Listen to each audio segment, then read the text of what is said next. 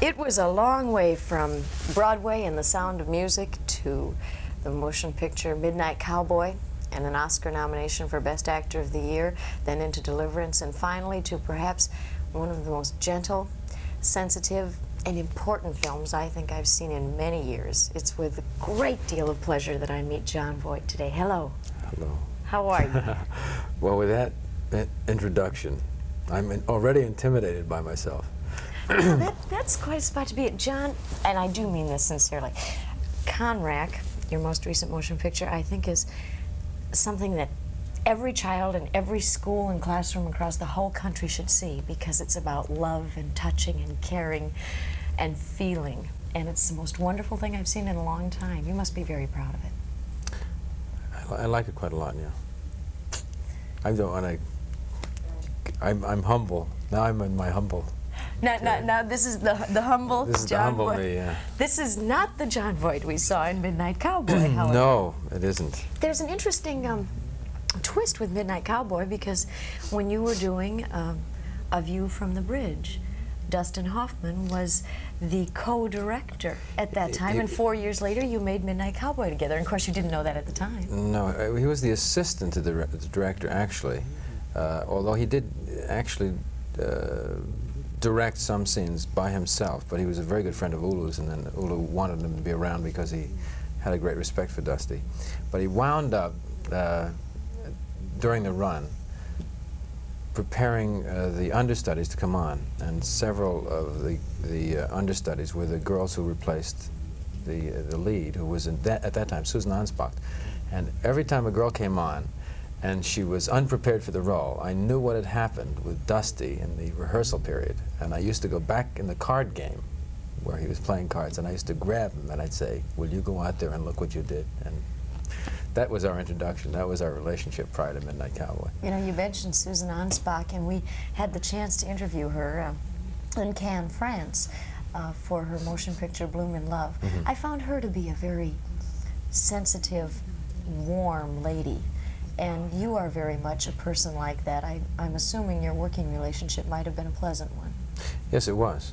As a matter of fact, you saw me last year at Streetcar Named Desire, and we talked about View from the Bridge and getting it together again with Bobby Duvall and some of the other people involved.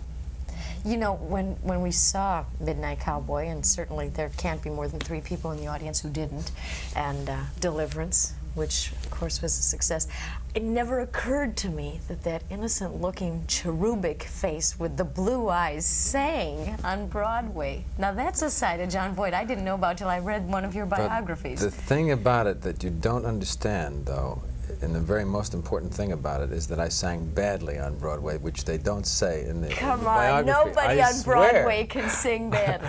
No, that's a fallacy. I'm telling you, there are German people on soldier, Broadway who cannot act and they cannot sing. They simply are hanging around theaters and they get jobs. The reason why I got the job in Sound of Music, I swear to you, was because 50 people who looked like me sang 16 going on 17 very well, and they couldn't make a decision, and I came in, I sang it very badly, and they hired me. I don't believe you. You want to do a chorus? Call Richard Rogers. Who's got a telephone? We don't have a phone. Do a chorus. No, I can't. I absolutely cannot sing. You know, I have this scene in Conrack where I have to sing. You were on the road with Camelot, too. Did you hear me sing in Conrack? The lights just... If that seemed... That abrupt stop was because, as we were talking about your singing, the lights came down around us and fell off the wall here in Chicago. That's what'll happen, and if you continue to ask me about my singing, this is just a warning to you. Nancy, you sing in Conrack. God. You sing in Conrack. The only reason I sang in Conrack, I agreed to sing in Conrack, is because immediately after I sang, one of the kids looks at me and says, "Conrack, man, you sing like a frog." And I said, "Well, I can sing like a frog. I can sing enough to establish that line." And I was very nervous singing in Conrack. And every time we'd come to rehearsals, I'd get to we'd had 5 days of rehearsals with the children. They all knew their lines, and I was trying to get up on them. And I'd come to the point where I had to sing, and I'd say, "Well, now I sing this song." And then one of the kids said, "You're shy about singing, aren't you, Jon?" I said, "Yes, I am." He said, "I had a cousin once that was shy about singing." One of the included kids me in his did? family, yeah. I had a cousin. It's okay. It's okay, Jon. I had a cousin once that was shy about singing.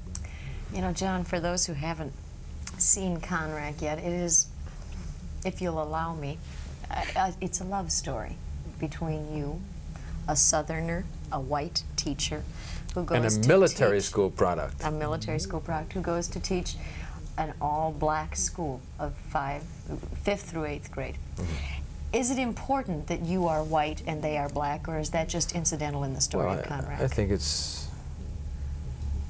I don't think it's important. I mean, maybe some people will. I mean, it's nice that to certain people, it's nice to see people of different cultures and races getting together and having a good time. To that degree, it's important, I suppose. But they're just children. It happens to be the situation from the book that these children happen to be on an island off the coast of South Carolina, and they happen to have been black. It's a true story.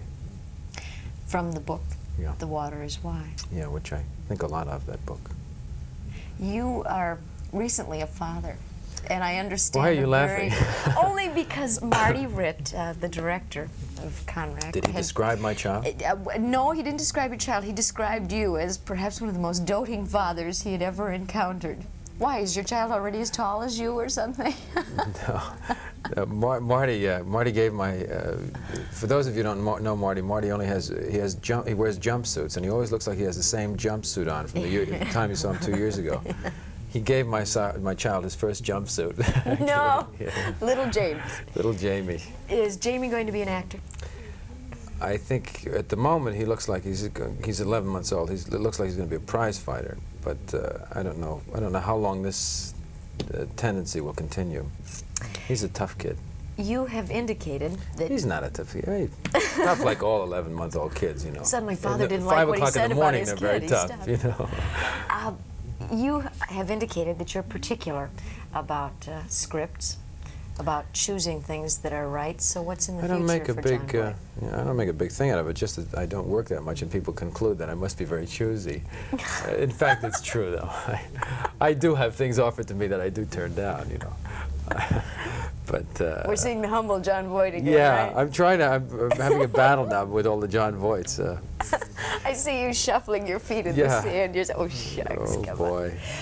Yeah. Listen, it has to be a thrill for any actor to be nominated for Best Actor of the Year. Does it have to be? Well, I'm assuming it might be. Was it for you? Yeah, actually, it was nice. It was very nice. But I think that it was so nice that I didn't win it too. I mean, really? I was really frightened that I was going to win it because it's a funny experience because I really don't think there's something nice about it. There's something silly about it too. I think it's not the right kind of encouragement. I don't think you give little stars to people to encourage them, you know. And I also don't think you create competition like that. I don't think that I would like to create that kind of competition within a family of mine. And so I don't want to be thrown into competition with other actors, you know, because we all have to work together. And if you notice in the movie, if those kids didn't like me, that would have been it. Because in every performance, you are reacting to someone, and if someone is not giving you something, you don't have enough to fulfill your own needs in a scene. So we need to cooperate with each other, and creating this competition sometimes, you know, sometimes separates us. It's nice to meet the people who I am in the business with. They're all terrific people, and we've all had a good time together, and I consider them my friends, so that it takes a little of the complication out of that situation, but it's not so good, I think. The motion picture Conrad is not going to have any competition. It's beautiful. John Voigt is fantastic. The story is important. And Nancy, you're wonderful. Do yourself the favor of seeing it. Thank you. Thank I feel you, I've made a Nancy. friend today, It's John terrific. Voigt. Nice Thank to see you, Nancy. Stay with us. We'll be back.